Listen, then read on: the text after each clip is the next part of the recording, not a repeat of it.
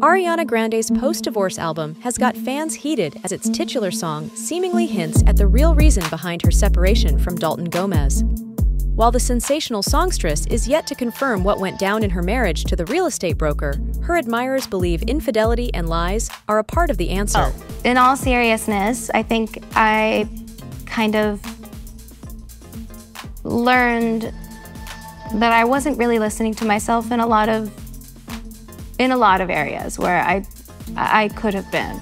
It's like my nervous system was screaming at me to make certain changes for a long time. The speculations began after Grande dropped Eternal Sunshine, an emotional tune about an unfaithful lover.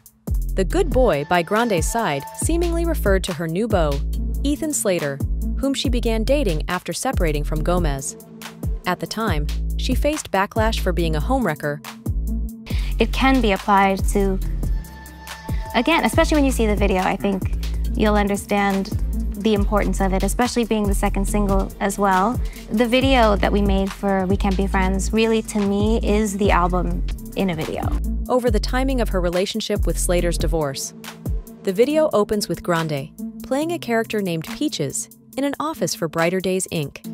She's planning on undergoing a procedure to remove all memories of her ex, who is played by Evan Peters. In the opening lines, she sings, "I don't want to hide, but don't want to feed this monstrous fire. Just want to let this story die, and I'll be all right." She also questions if she can become friends with someone she used to love. "But I don't want to bite my tongue. Yeah, I think I'd rather die," she sings. "You got me misunderstood, but at least I look this good." As the process begins, the video recounts the happier and more intimate memories the pair shared. Overwhelmed, Peaches attempts to stop the procedure from finishing. In the end, she and Peter's character end up with other people, passing by each other in the street as they hold hands with their new partners.